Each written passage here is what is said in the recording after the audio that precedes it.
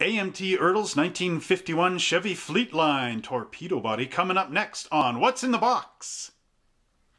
What's in the box? What's in the box? What's in this box? What's in the box? Hello everybody, my name is Trevor Selescu and I'm the owner of Monster Hobbies in High River, Alberta, Canada.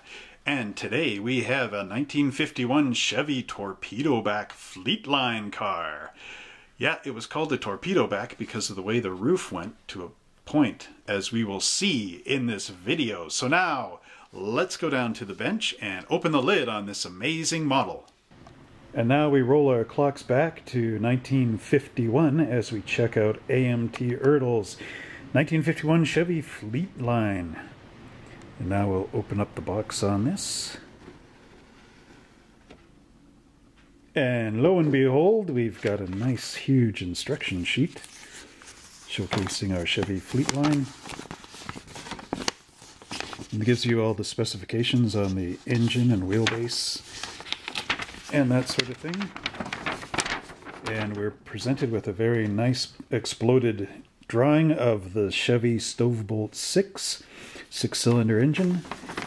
And for our custom in this kit, we get the valve covers, the chrome valve covers, and the dual carburetors. Our choice of distributor caps, custom or the original. And then we have our front wheels with the front axle spindle. Now these ones do not have the little pins on them for your tie rod ends, although you could make those with some sheets or styrene bits and a little bit of metal, like a pin. And then we get our custom suspension, and they have a lowered front axle. You could also turn this block upside down to raise your front end if you wanted to build a dragster version of this kit. And then of course we have our interior sketch. The only custom bit you get in here is a steering wheel. Everything else is factory stock. And there's the body. And the front suspension, which as you can see could be made posable if you drill out your tie rod ends and make a couple little metal pins on the back of the front spindles. And then we have our engine assembly going in on the frame. Those are your inner fenders, and of course the air ducts, and a rear axle with springs. And finally there's the instructions for the stock assembly as well as the custom, and you get that really nice custom grille and Frenched headlights, which were popular in the 50s, and our placement of our decals. So now let's take a look at the decals and see what colors they're in. Here you get this nice silver with the blue pinstripe and the little decal that says I love model cars. It's a bumper sticker. Now let's take a look at the plastic in this kit.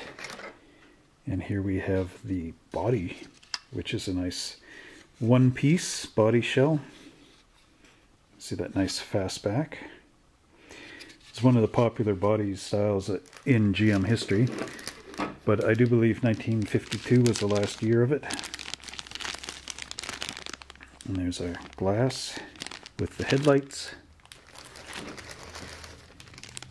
And here's our chrome.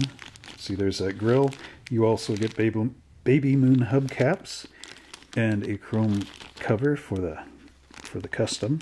And there's your steering wheel. The front splash pan for the custom, and the rear back splash pan, as well as the dual carburetor and intake manifold. Here's the hood and the front bumper brackets, the seat back, and your suspension, top of your A-arms. The dashboard, fender skirts, rear axle, wheel backs, and wheels. And of course your under hood pieces.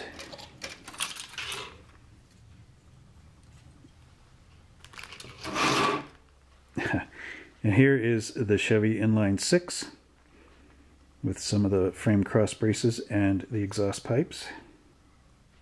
See the nice detail there. The interior upholstery patterns, and it's nice that Oh, they give you this too. That's your package shelf in the back. It's nice that they do these as separate pieces so that you can detail the chrome handles without having to try to paint them in a body tub. And here's the floor pan, radiator, and firewall with our steering column and exhaust pipe.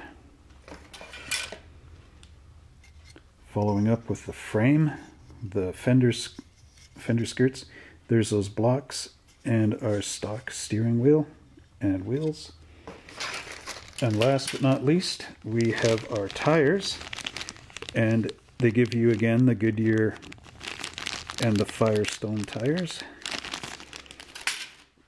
And that brings us to the conclusion of what's in the box for our AMT 51 Chevy Fleetline.